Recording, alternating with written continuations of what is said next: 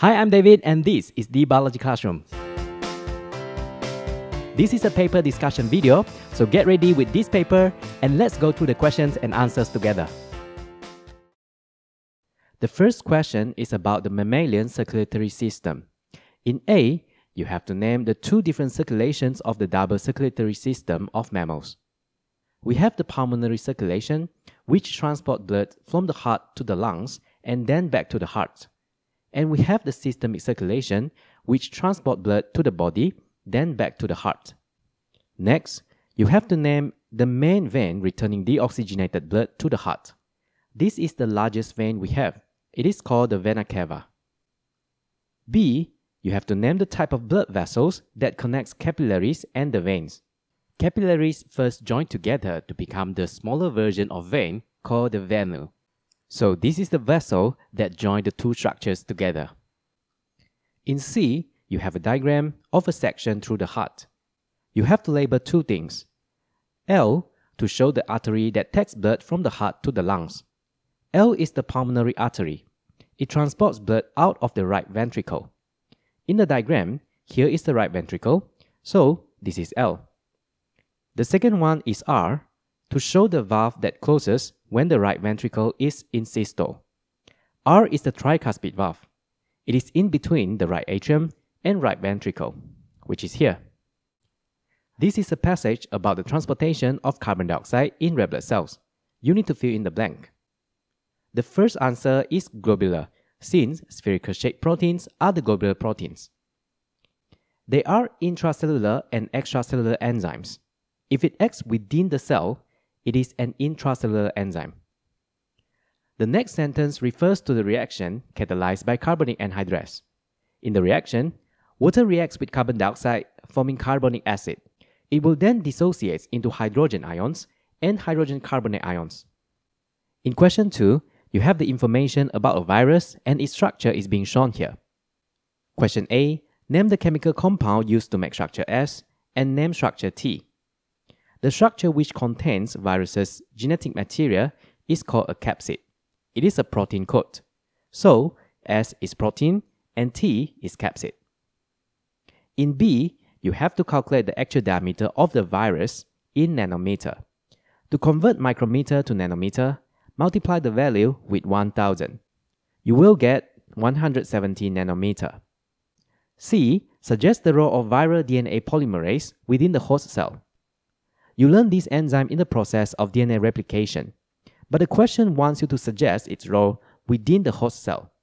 So by just naming the process it involves would not give you the mark. You have to specifically mention that it catalyzes the replication or synthesis of the viral DNA. Question D wants you to suggest how virions can be of different shapes. The shape of a virus you can observe under the electron microscope is determined by the outermost layer. So, it is due to the presence of viral envelope or outer membrane of phospholipid bilayer. Since membrane shows fluidity and is flexible, the shape of these viruses can be different.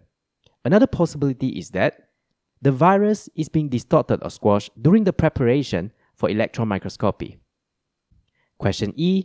State one similarity and one difference between the genetic material of HCMV and the genetic material of a typical bacterial cell. To answer this question, you need to know that the genetic material of bacteria is naked DNA, which does not associate with histone proteins and is circular. According to the diagram, this virus also has DNA. Any correct references to the DNA is acceptable as well.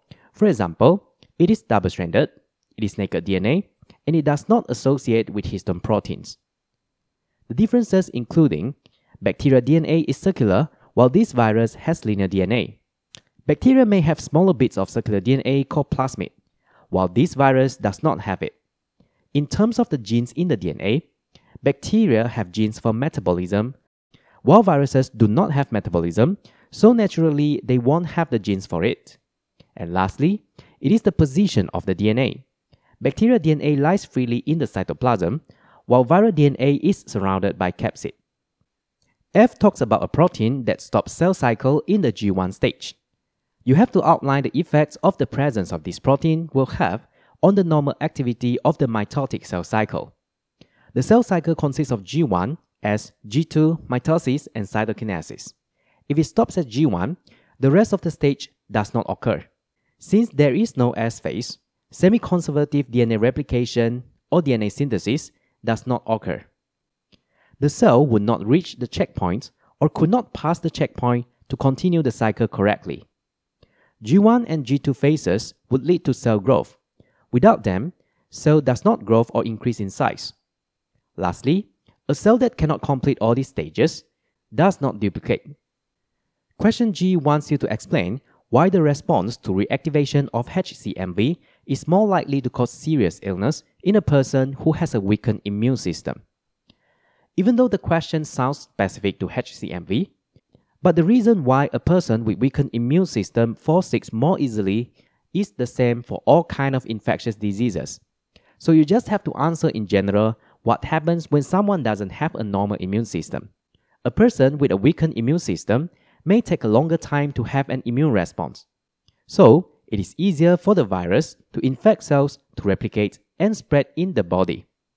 Then, provide an impact following primary immune response after viral activation.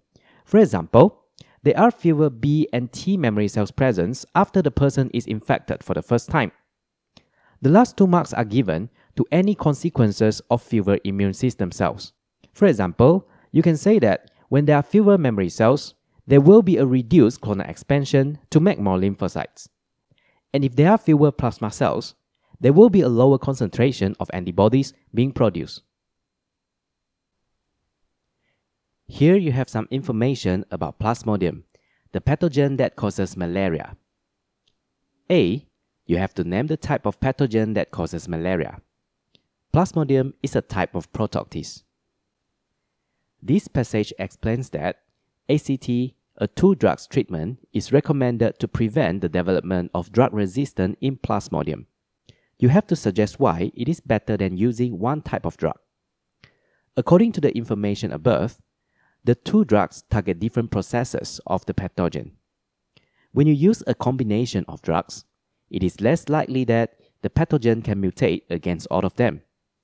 So, the possibility of the pathogen become resistant to other drugs is lower. Also, if they already are resistant towards one of the drugs, the other one can still kill it.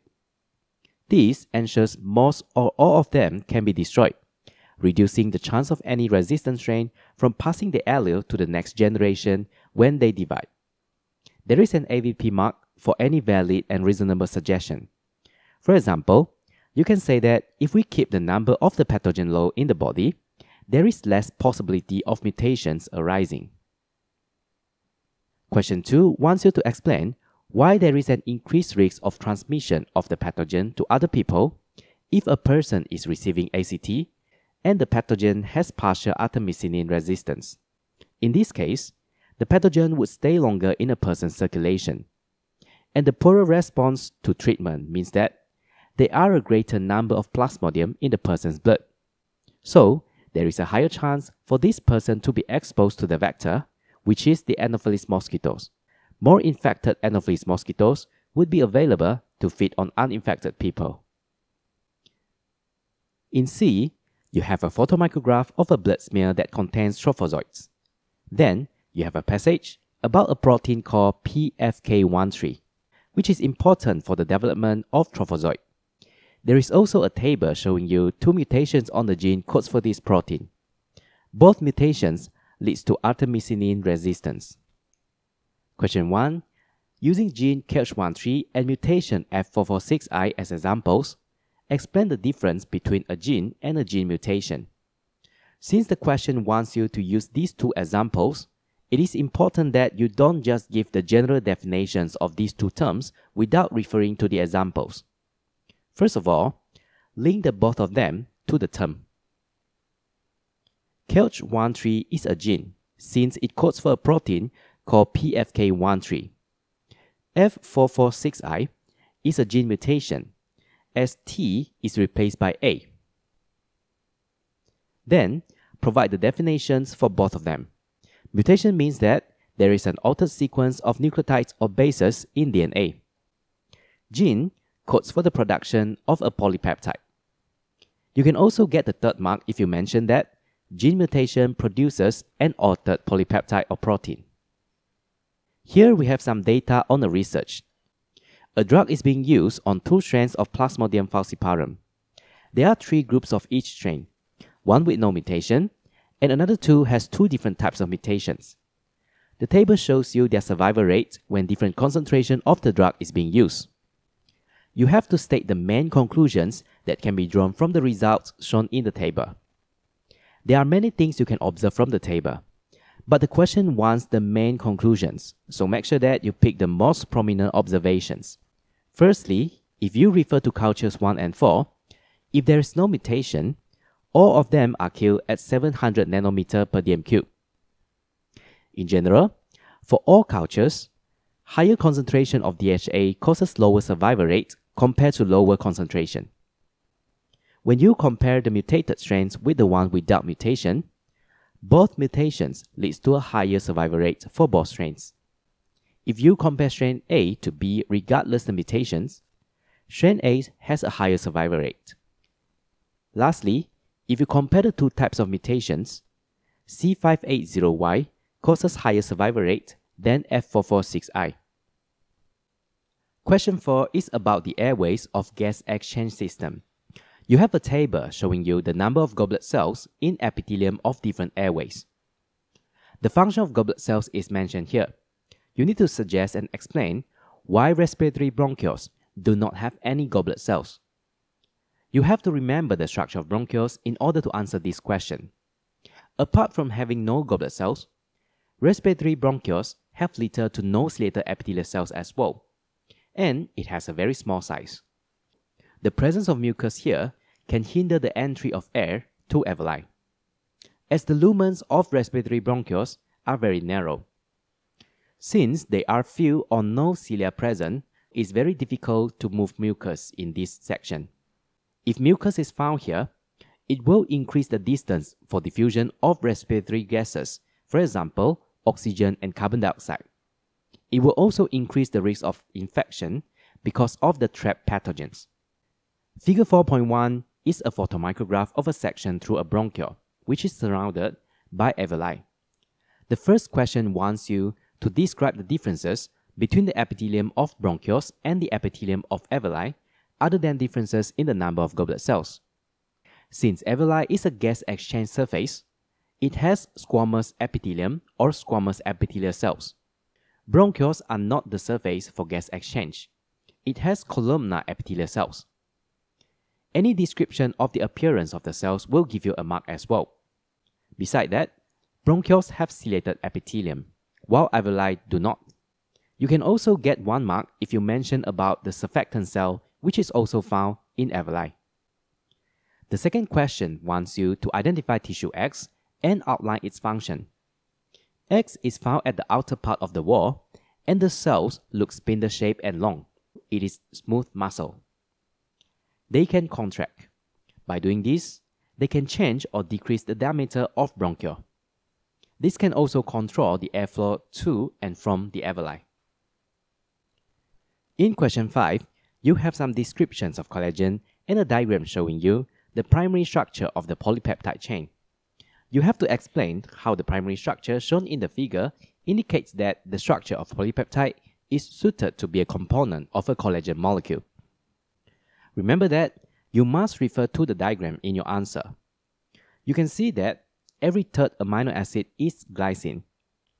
Glycine is the smallest amino acid, as the R group is only 1 hydrogen. Because of that, glycine allows tight coiling of polypeptides to form triple helix. Another thing you can mention is that glycine can form hydrogen bonds with other polypeptides of triple helix. There is 1 mark for AVP as well. For example, proline and alanine are also small amino acids, so they allow tight coiling as well. B asks you to describe the process of exocytosis. After a protein is being processed in Golgi, it will be packed into secretory vesicles.